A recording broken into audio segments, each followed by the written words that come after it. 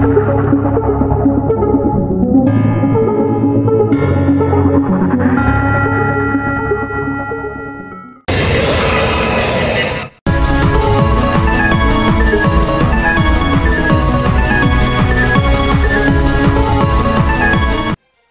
guys, we're here with our NPL Season 4 Week 1 battle, and this week we take on the Houston Solrockets and their coach AdamTheBeesKnees. Make sure you guys go check out Adam after this video. He's an awesome dude, terrific battler, uploads tons of league format, so make sure you guys go check him out. Real quick, we will go over the team that Adam decided to bring to this match. He brought Necrozma, that's a Zygarde is that thing's name. Zygarde, Mega Houndoom, Cobalion, Torkoal, and Milotic. I for the most part guessed this team. He brought Milotic instead of Tapu Bulu, but that's okay with me. If you guys do not know what I'm bringing to this match, make sure you guys go check out the team builder video that went up yesterday, and we will just go ahead and get started. So looking at this matchup, I want to go ahead and lead off with Donphan. It's the safest lead because it can do something against everything except Milotic, and I don't think he's going to lead that. So that's the safest lead that we have. So we're going to go ahead and click play here. I'm going to go ahead and lead off with my Donphan, as he's going to go ahead and lead off with his Torkoal. Now I imagine here we're just going to trade rocks, but that's okay because we could spin them away a little bit later. So I go ahead and click rocks as he actually clicks Lava Plume in the sun and gets the burn, which is a little unfortunate because that's going to prevent our Donphan from doing a little bit more damage, but that's okay. We got our rocks up. Unfortunately, he's going to get an opportunity to spin them away. So I'm going to go ahead and try to capitalize on that, and I'm going to go into my Dragalge so I can drop a Draco Meteor because he has nothing that is immune to it because he didn't bring his Tapu Bulu. And if he wants to go into Cobalion, I have a good switch into that in Zapdos. So I'm going to go ahead and click Draco Meteor as he brings in his Milotic, and I'm going to go ahead and drop that Draco, and I unfortunately miss, which is okay, but it's a little unfortunate, but there's nothing that can be done about it. So I'm going to go ahead and switch out. I don't want to take an Ice Beam, so I'm going to go ahead and go into my Mew, which can handle this Milotic relatively easily. He goes ahead and clicks Scald that does 12% because of the sun, so it's good to know that typically it's going to be doing about 24% to me. And I'm going to go ahead and taunt this Milotic and prevent it from recovering or setting up or clicking Toxic, anything of the sort, as he clicks Dragon Tail. And he's going to force me out, and it forces me out into my Sneasel this time. So I'm in a position where I can click Knockoff here, get rid of its leftovers, and then I can stall this thing out with Mew later in the game. And the only thing, and I know that Scald or Dragon Tail won't do nearly enough to me. He clicks Scald, unfortunately gets the burn, which is actually going to be pretty devastating. Because now we're going to be doing a lot less to his threat, but nothing can be done about it. I'm going to go ahead and switch out into my my Zapdos, and he's going to go ahead and make a switch himself. This time he goes out into his Mega Houndoom. Now, he will have one more turn of Sun here, so what I want to do is I'm actually just going to go ahead and click Roost right here, knowing he'll easily outspeed me after Mega Evolving, and click some type of move. He clicks Dark Pulse. And I roost that off, and now the sun has left the field, so he will not be getting solar power any longer and will be doing a lot less damage. And at this point, I'm pretty free to click Thunderbolt here. So that's exactly what I do. I click Thunderbolt here, and that does a really good chunk, over 50% to the Mega Houndoom, and I can just roost off that damage, no problem. So it's looking good for us right now. Tweety's putting in the finest of work. And he's going to go ahead and switch out into his Torkoal, reset up the sun, and possibly get his rocks up. I have not necessarily revealed Defog on Zapdos, but I do not have it. I have Spin on Donphan instead. I'm going to click Thunderbolt just to gauge the damage and possibly get an idea about his set. It does about 34%, which means he's probably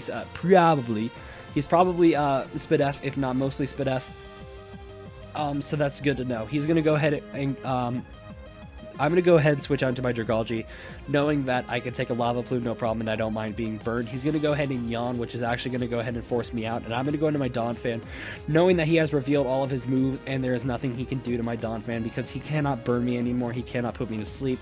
Obviously, his rocks are already up, and he cannot spin anything away, so he goes out into his Cobalion here. And I'm just in a position where I can either set up my rocks or I can click EQ. It's up to him. So he's going to go ahead and pull a double into his Milotic, and I believe I just I rapid spin away his hazards that he set up, which is a really good play on his part. Milotic's in a position where it can come in right now and click recover, so I can leave it with my Donphan, and I can go into my my Mew, knowing that I will take virtually nothing from anything that this Milotic wants to throw at me, but he actually clicks Rest, which is really smart on his part, gives him the defense boost while he's status, so it's probably Rest, Sleep Talk, Skull, Dragon Tail. Pretty good set. I could dig it. He does not want to be taunted, otherwise he cannot do anything this turn, so he's going to go ahead and go into his Mega Houndoom as I click Taunt. Not a great thing, but not necessarily the worst thing either. At least we prevent him from setting up a nasty plot or clicking Taunt of his own if he has it. And I don't want to stay in and take a Dark Pulse because in the sun I cannot take one. So I'm going to go into my Dragology, which is meant to take on this thing. As he actually clicks Flamethrower, which will do even less than a Dark Pulse would have, which is good for us. So I'm in a position again where I'm pretty free to just click Draco Meteor and do some damage to whatever wants to come in. He decides it's going to be his Milotic, so we drop a Draco Meteor, and we're going to do about 40% to the Milotic, which reveals to me that he's a little bit mixed defensive. He's definitely max HP, but I don't know exactly where his defense investment lies. I'm pretty sure it's mixed of some sort. But knowing that he's asleep, I'm going to go ahead and go into my Zapdos, knowing the worst thing he could do to me is click Scald and Burn. So he clicks Sleep Talk and actually gets Rest, which is unfortunate for him, but there's nothing that can be done about that. I'm going to go ahead and click Thunderbolt here, I believe, and just get some damage off on whatever wants to come in. He decides it's going to be his Torkoal. So Torkoal is going to take another decent chunk, and he's going to live at 34%. So at this point, I know it's a roll. I'm willing to risk clicking Thunderbolt again, as he goes into his Zygarde, makes a good double. So obviously, Zygarde being a ground type would be completely immune to the Thunderbolt, but obviously I'll be okay because I have HP Ice. He clicks Dragon Dance here, which will be, it's a little bit concerning, but HP Ice is doing enough to kill him this next turn. However, he's going to go ahead and click activate his Z power, and he's going to click Devastating Drake, which I believe to be Z Outrage. And yeah, that's just going to straight up one-shot my Zapdos. So not looking too good for us. We lost our Milotic Breaker, but that's okay. We have Mew still. We could beat that Milotic one-on-one. It's just going to take a while. I'm going to go ahead and go into my Donphan and get some extra chip on this Zygarde as he clicks 1,000 Arrows. Now, obviously, I'm in a range where an E-Speed kills me, and I cannot retaliate with an Ice Shard because E-Speed is faster. But at least I am burning turns of Sun, and I will be able to come in with my Mega Lopunny here, Mega Evolve, and click Fake Out and be able to kill this Zygarde, so I threaten it out. He has killed 2 of my Mons, but there's nothing that can be done any longer. We're going to make it. We're going to make it. So I'm going to bring in my Mega Lopunny. I'm going to come in here, I'm going to Mega Evolve, and I'm going to click Fake Out as he goes into his Necrozma, which I suspected would be his answer to Mega Lopunny. Fake Out's going to do about 16%, and he reveals to have the Rocky Helmet as his item. Now, I took a very long time deciding what I wanted to do on this turn here, and I decided I need to make an aggressive play, and I need to go into the Sneasel predicting the Psychic-type move, which is exactly what happens, so I can click Knock Off and get rid of something's item. That's going to be more important than anything right now, because no matter what wants to come in besides the Milotic, something's getting its item knocked off, and if he goes into Milotic, he's asleep, and I can react accordingly. So, Sneasel's in here, I'm going to click Knock Off. Does barely any damage to that Milotic because it has no item and it has a status. Obviously, it's Marvel Scale, making it super duper bulky. So I'm going to go ahead and switch out into my Mew, I believe, knowing I can click Taunt. Oh, excuse me. Knowing I can click Taunt and be able to beat this Milotic eventually. He clicks Sleep Talk and unfortunately gets Rest again. So I'm in a position here where I can click Taunt here and prevent the Milotic from doing anything again. So he's going to go ahead and make a switch out back into his Torkoal. Now, I thought he might go out into his Houndoom, so I actually click Aura Sphere here, trying to take out the Houndoom right then and there. But that's okay. 2 Aura Spheres is going to be able to take out the Torkoal, so we get our first kill of the season. Mew's going to get that honor. Oh, excuse me. So Torkoal's going to drop, and he goes into his Mega Houndoom. Now, like we said, I cannot take Dark Pulses in the sun. So I'm going to go ahead and make a switch out into my Sneasel and go ahead and sack that off. Because Sneasel won't do much for the rest of the game besides knock off Necrozma's item. So that's going to be fine. We don't need Sneasel anymore. I think if I can position myself correctly, I can win this game with a combination of Lopunny and Mew. So Lopunny is going to come in, and I'm going to go ahead and just click Return straight up, predicting him to go out into his Necrozma. I want to see how much damage it does. So Return is going to do about 38%. Now, right here, I spent a lot of time making this play as well. I decide I'm just going to click Return here again. It basically forces him to recover. I wanted to see if he had the move, and he does. And in addition, I'm burning turns of Sun. because he has lost his Torkoal, he will no longer have a Sunsetter. So I'm pretty free to go into my Mew here, predicting him to recover again. Just burning more turns of Sun. I can click Taunt here and prevent the Necrozma from doing virtually anything to me this turn. He clicks Toxic, reveals his 4th move to be Toxic, which makes sense. And I'm just going to go ahead and start clicking Ice Beam. It's my strongest move against him. I get a crit, and then he gets a crit with his Earthquake. So his moveset is Psychic, Earthquake, Morning Sun, and Toxic, which makes sense because I do have a Alolan Muck that did not come to this match. So I'm going to go ahead and click Ice Beam again here. I'm in a position where I literally have no reason not to. If he goes on to my load tick, I can taunt it and prevent it from doing anything useful. So that's exactly what I'm going to do. Now, I was in a position here where I could have predicted the Mega Houndoom to come in, and I can click Aura Sphere, but I knew that the Milotic was going to wake up this turn, and I wanted to prevent it from clicking Rest again. So I felt that Taunt was more valuable, but he actually makes a good double and goes out into the Mega Houndoom. So I'm in a position here where I can go into my Dragalge. It's AB. It's meant to take on this Mega Houndoom. It's going to take one Dark Pulse and be able to easily take another, which is awesome news for us. Now I'm in a position where I can click Draco, and it's going to do a lot of damage to something, but I want to be able to not have my drop just in case he wants to go into Necrozma. So he actually goes into his Milotic. I click Sludge Wave. It's not able to kill the Milotic, and Milotic's able to rest up again, which is fine. I'm in a position here where I can just start spamming Sludge Wave. And eventually he's going to have to make some kind of play, because eventually Dragalge will win one-on-one with this Milotic. So he gets Sleep Talk, he clicks Dragon Tail, which will force me out. Luckily I have 13%, so I will be able to use it as a clean sack later. And he goes into my Mega Lopunny, which was less than ideal. I would have preferred the Mew, but that's okay. We can make a Mega Lopunny work as well.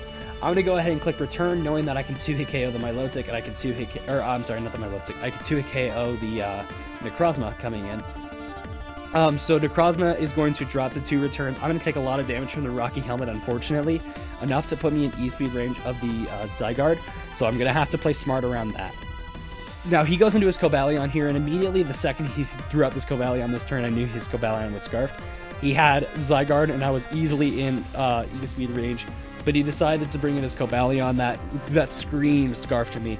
So he's going to go ahead and click Iron Head. It's a safe play. It hits everything on my team. He's going to go ahead and click Iron Head again. I'm going to go ahead and roost up back and get some more health back on my Mew. And once I get to a comfortable amount of health, I can start clicking Aura Sphere. I'm in a position where I can easily click Aura Sphere no matter what comes in, because it will be my strongest move, because Zygarde is at such a low amount of health. So Aura Sphere is going to be enough to easily 2-hit KO this Cobalion. So he's in a position where he could either try to go for Iron Head flinches, or he could switch out and keep his Cobalion, or just sack his Cobalion straight up. He decides to go out into his Milotic as I click Aura Sphere. I'm sorry, I click Roost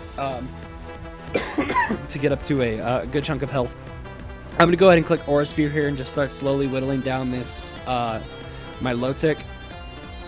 I'm willing to risk that he Sleep Talks into Rest or into Scald, and not into Dragon Tail. And if he did go into Dragon Tail, I would hope he sends me out into my Lopunny and I can react accordingly. But nonetheless, this turn I'm going to go ahead and get a Taunt off, because I know he's going to wake up from his rest, and I'm going to prevent him from doing that. He's going to go ahead and click Dragon Tail, and it's going to force me out, I believe, into my Lopunny, which is okay. He no longer has a status, and he cannot set a status up, so I'm in a position where I can click HJK. I do get a crit. That crit does not matter. That was going to kill my Milotic no matter what. So my Milotic is going to go down to a high jump kick, and he's going to bring in his Cobalion, which again it's Scarf. There's no way it's not.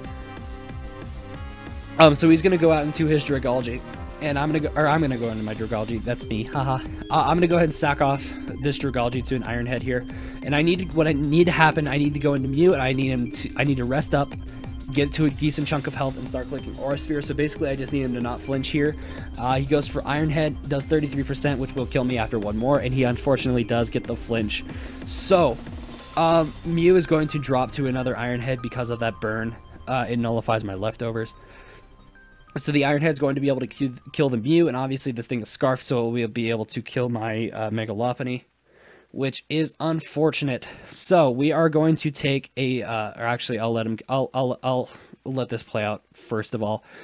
I'm going to click fake out just in case I get a super crit and it's enough to kill the Cobalion. I had no other play. It was my only chance. So he's going to click Iron Head, and Cobalion is going to win the game for Adam. So that is going to be a 3-0 loss in week 1 of NPL Season 4. Very unfortunate, a little hacksy. It's pretty hacksy, but there's nothing that can be done about it. It's part of the game. At the end of the day, I think Adam's a tremendous battler. I don't think. I know Adam's a tremendous battler. The hacks definitely played a role in the match, but there's nothing that can be done about it, so there's no reason to be upset about it. We do play Adam again in week 12 this season, so I'm definitely looking forward to that match, and hopefully things will go differently for us. But anyways, that is going to be it for this video. If you guys did enjoy, a like and a subscription would be much appreciated. Again, make sure you guys go check out Adam. Follow me on Twitter. Follow the NPL on Twitter to know everything and anything that's going on in the league.